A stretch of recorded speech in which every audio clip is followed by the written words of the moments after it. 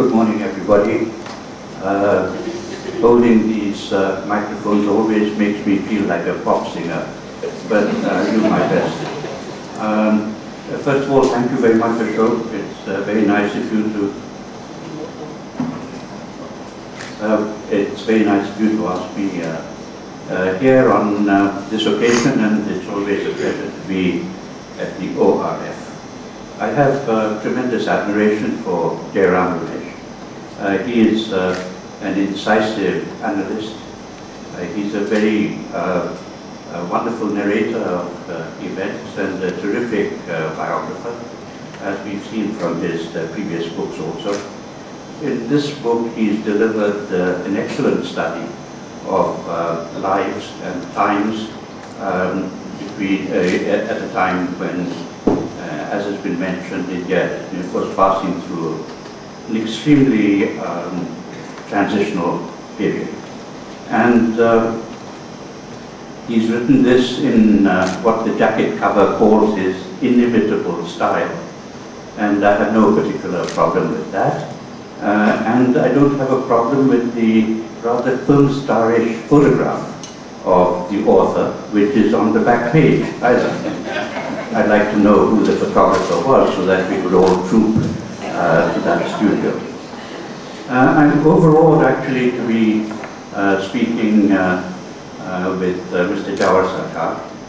He's a polymath and an intellectual, and as far as today is concerned, his experience of the contemporary civil service is much fresher than mine, and his views will therefore carry much more weight.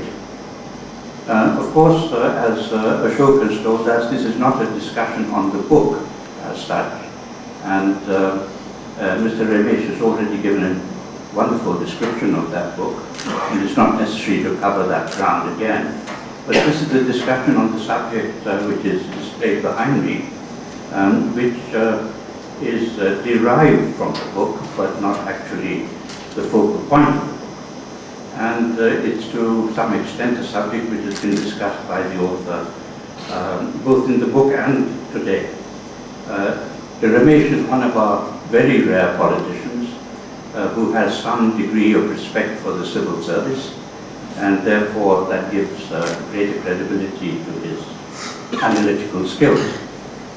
On a very personal note, I met on my very first day in the Foreign Service, Mr. Natwar Singh, Under Secretary, P.N. Haksar, Joint Secretary, and Jawaharlal Nehru, Prime Minister.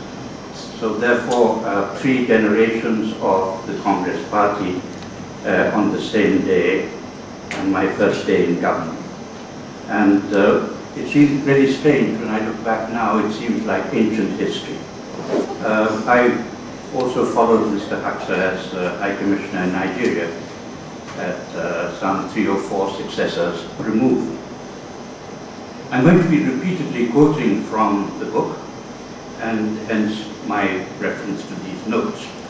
But my quotations will give you a flavor, I think, of what's in the book also, if you haven't read it. Jairam says that Haksar was Indira's, quote, ideological compass and moral beacon through her magnificent achievements in coal, bank, oil, nationalization, etc., which Ramesh has covered more than adequately in his opening remarks. We're not here to discuss the merits or otherwise of Haksar's advice and Indira's subsequent actions, but whether Haksar's role was actually in conformity with that of what we associate with a civil servant. Jairam, to a great extent, encourages this kind of discussion, and today he's been much more forthright about it than in his book, where he's basically agnostic. So he writes, as has been mentioned just now, that the Naxalite movement, quote, concentrated the minds of Indira Gandhi and Haksar on agrarian distress. Between 1967 and 1973, he says, now, the rich and lofty language of communiques and joint statements is not that of the leaders themselves, but texts prepared by officials, usually well in advance of the grand event.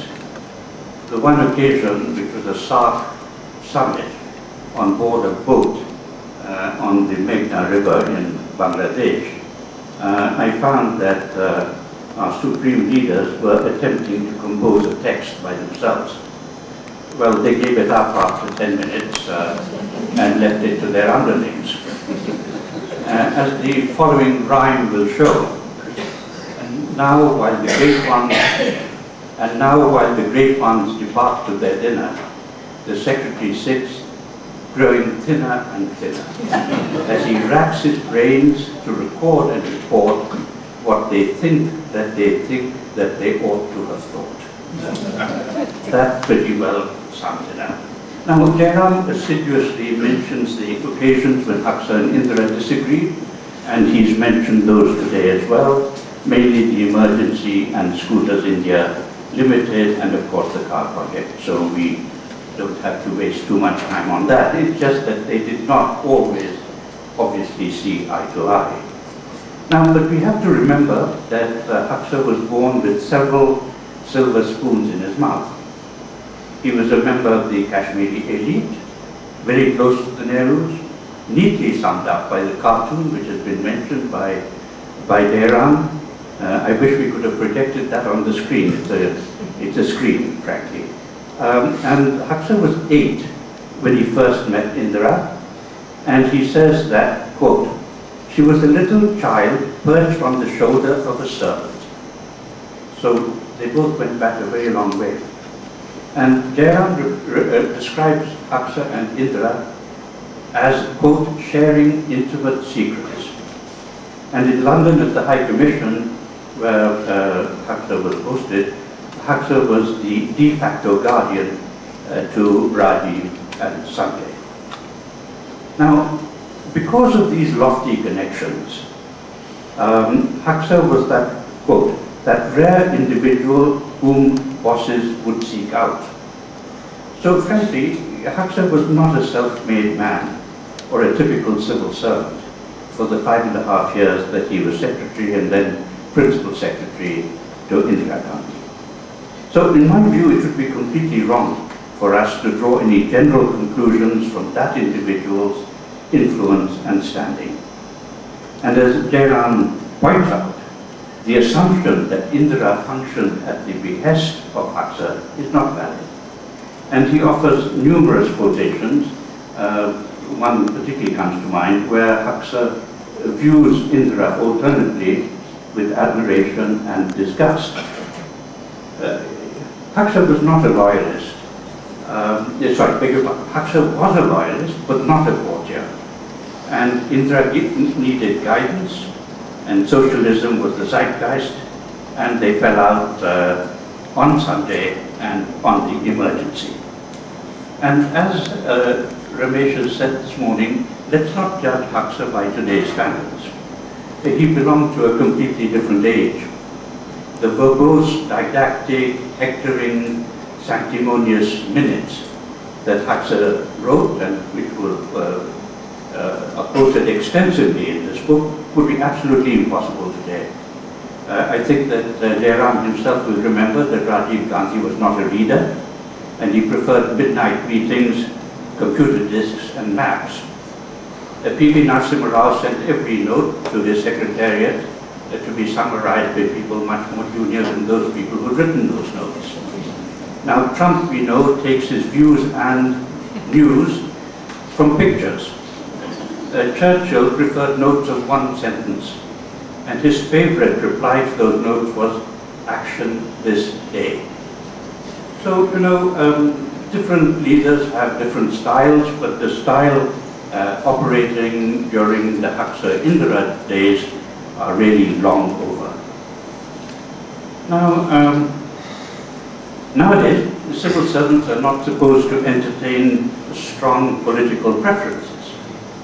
Jairam rather nimbly waltzes round Aksa's communist leanings. He describes him as a pragmatic socialist, not a doctrinaire ideologue. At other times, quote, unreconstructed democratic socialist. And then, quote, third way between the iniquities of United States-style capitalism and the loss of democracy in Soviet-style communism. These are some of the various euphemisms employed, but Huxley frankly was very close to the Communist Party, and particularly to what you would call the CPI today. He also, Mr. Huxley, retained copies of what Jairam calls, quote, an incredible trove of secret and top secret documents after retirement. I don't know whether Jawar has any such trove, but I certainly did not. And Huxley also leaked information to the press, especially of the left-wing variety. Now, no civil servant is supposed to do that then or now. And thankfully, Huxley did not rush into print the day that he retired, which is the norm somehow nowadays. I just want to conclude by saying the relationship between Indira Gandhi and Huxley is aptly summarized in Sharda Prasad's words. Indira Gandhi was the sovereign and Huxley was the chamberlain. Now Huxley is quoted as telling Mujibur Rahman in Bangladesh, quote, his approach was to speak up his mind after giving such advice. It was his practice to carry out whatever instructions he received. Now frankly, this hardly needed saying. This is and was the code of every civil servant. In the European tradition, the civil servants are faceless and nameless, and this tradition actually continues alive today. Yes, except when these civil servants appear before parliamentary committees, when they are seen blinking in the unaccustomed sunlight.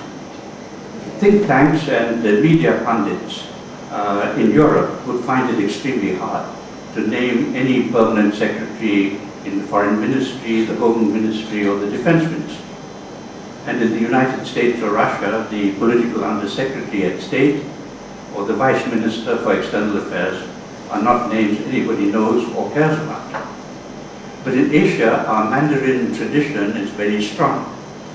In China, Confucius, Sun Tzu and Li Si are still of cherished memory. And in India, Chanakya and Birbal are still going strong. During the British Raj, the government power was represented not by some distant overlord in Delhi, but by the local collector or the the district magistrate. And so the civil servant looms very large in our colonized mind. The media speculates on who will be the next cabinet secretary, the next culture secretary, home secretary, etc. And such persons give press conferences and assume an importance totally unrelated to their proper function. The civil servants propose, ministers dispose. Once you advise, it ceases to be your advice. And that's a formula, that's the unwritten basic formula, and I think it's a good one. As Jairam mentioned just this morning, Huxley was an exceptional case, and so was Brajesh Mishra. Exceptions should confirm the rule, civil servants should know their place, and ministers should accept their responsibilities. Thank you very much.